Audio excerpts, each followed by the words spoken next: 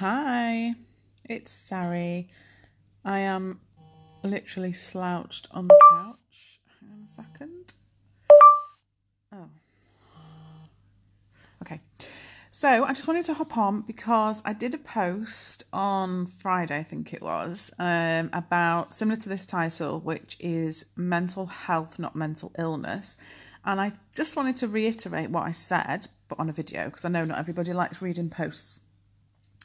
And what I'm talking about, or what I mentioned, is I'd seen, I don't know if any of you'd seen it, but on Friday during the day, on This Morning was on, and there was a girl on there who was talking about her battles with, hi Denise, battles with her mental health. And she was actually, I think, filming herself having panic attacks online to kind of raise awareness and all that sort of stuff.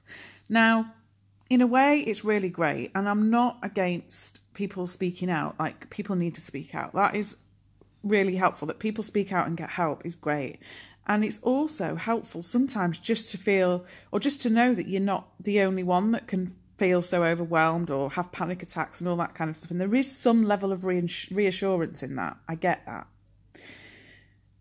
But what I know now, and I know how it works, and I also have experienced it firsthand, and I also know that there's a really fine line between us reading about and hearing about other people's stories and knowing that we're not alone.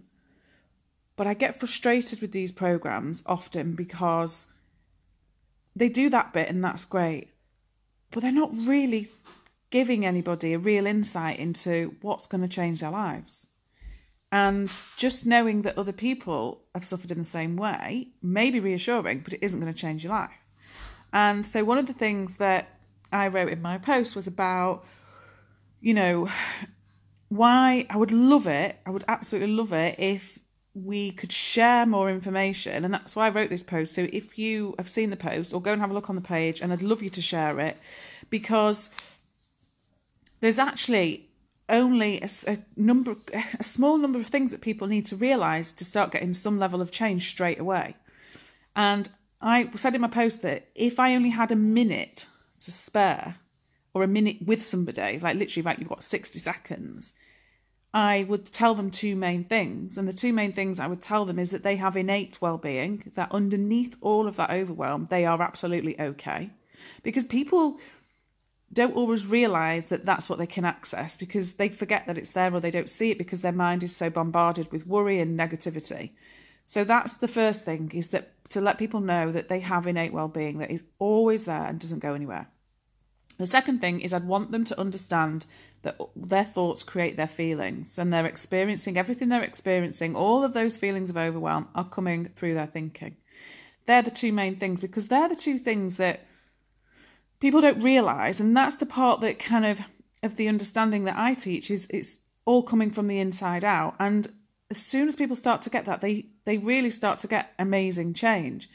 And so seeing these things on the media and the press, and I've offered lots of times to write articles for people to spread the word and stuff, and I understand why, but they're not going to be that interested in me sharing tips necessarily on how to change your relationship with anxiety, because the things that they print are more like the stories, the drastic. I can give them a drastic story about being hospitalised and all of that. And there's loads of things out there like that. And that's more of an interesting read to them. But it frustrates me because it's not actually always that helpful. And so I kind of see things in the media and in the press a bit like Googling your symptoms in a way. Like, you might get some level of reassurance, but it won't be long before that then tips over into more anxious thinking. Or what actually if I'm a bit different, and what if this doesn't work for me, and what if? And that then becomes really unhelpful.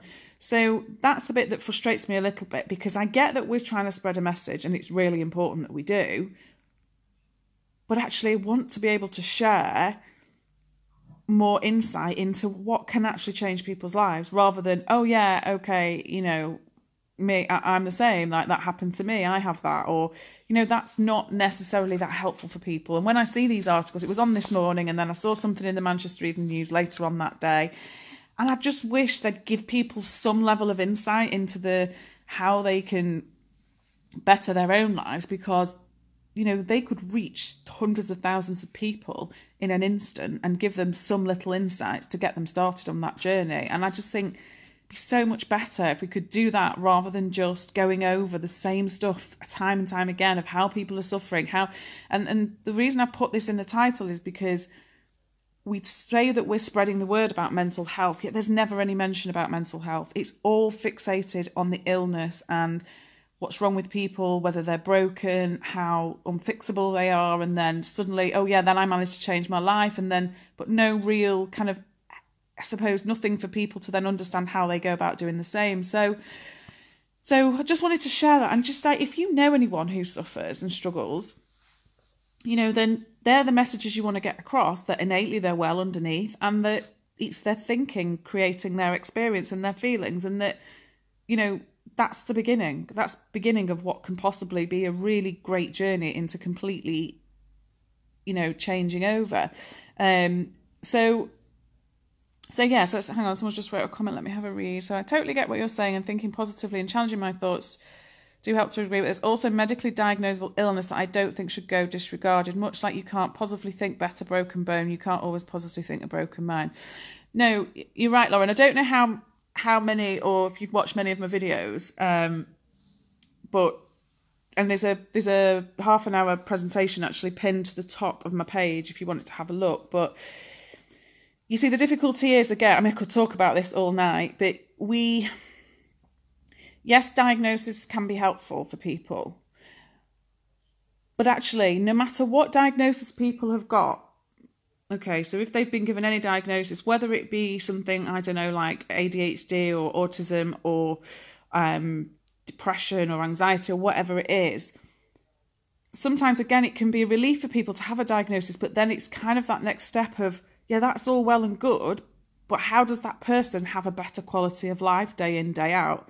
And that's the bit where, you know, I don't believe now, as a therapist and somebody who had severe anxiety and was hospitalised with it, so it was extreme, that it's not something I was born with. It's not something that happened to me as an illness. It's something that was created through what I now know to be habitually overthinking absolutely everything for a long period of time, where it just then gets overwhelming. So, you know, and again, I'm not adverse to, you know, people having diagnosis or anything like that, because again, you know, it's just part of our society. It's the way we work. But, you know, again, I've had people coming to me or saying, you know, well, I've got, I don't know, borderline personality disorder, so can you work with me or can you not? It's like, well, I can help you understand more about the nature of human thought and how that kind of creates your experience day to day. And actually, whatever diagnosis you've got, that will help you feel a bit better in yourself on a day-to-day basis, whatever your diagnosis. So again, if somebody,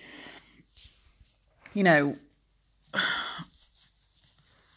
but then we can get fixated on the other side of that is, you know, I've also known people that have come to me that have been given a diagnosis who have actually done lots of things and started to experience a very different life through, you know, hard work and change themselves, but then still remain fixated on this diagnosis. I've also had people come to me who've been given diagnosis that I can't see. Like, it doesn't appear, it doesn't show to me, because again, people change and people adjust, but it's important that we don't get fixated on the words, on the terms of what it is. It's, to me, it's, you know, when I was feeling really, really anxious, to me, people could have given me 10 different names for what that was.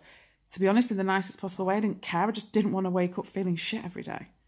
And that's what understanding more about thought and human nature can really help with, is not being scared of your feelings and your thoughts every day, because ultimately that's what then keeps people in a vicious cycle.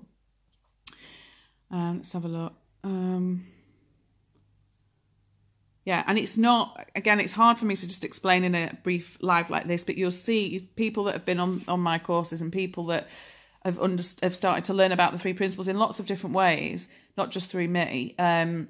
It's not about turning your thoughts into positive, because I get that if you're in that place of feeling really overwhelmed, like if someone had said to me, oh, just think positive. You know, I've been in a place where I can see I've got a great family. I can see I'm really lucky and fortunate in my life. I've got an amazing child. I've got, you know, so much going for me. Like literally everything externally looks wonderful.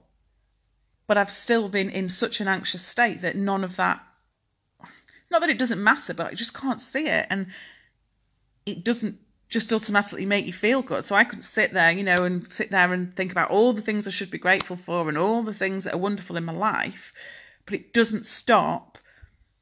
It doesn't make a difference if you're in that frame of mind and you're in that zone. So what made the difference for me was understanding more about the fact that that's just thoughts, and that then creates those feelings. So it's not about making them positive, because we're all going to have negative thoughts throughout our whole life. That's just part of being human. But it's about understanding more about how that works, and then your relationship with those thoughts, so they're not as scary, they're not as overwhelming, and you don't get stuck in the same way. But it's definitely absolutely not about changing them all into positives. In fact, I'd say the opposite. Anyone that says, oh, well, all you've got to do is change it to a positive mindset, then in the nicest possible way, to me, that's bullshit, because it's not possible to go through life without negative thoughts. That's like saying, you know, going through life and never ever having a virus or a bug or like, it's just not possible. So it's more about how we manage that and how we see that, and that we don't get caught up in that. So for me, in the past, when I was really highly anxious, I still get anxious now, but it feels different, because it's not as scary, I don't fear it as much, and I don't hold on to it for as long, because I just don't see it the same, because I know it's created from thought.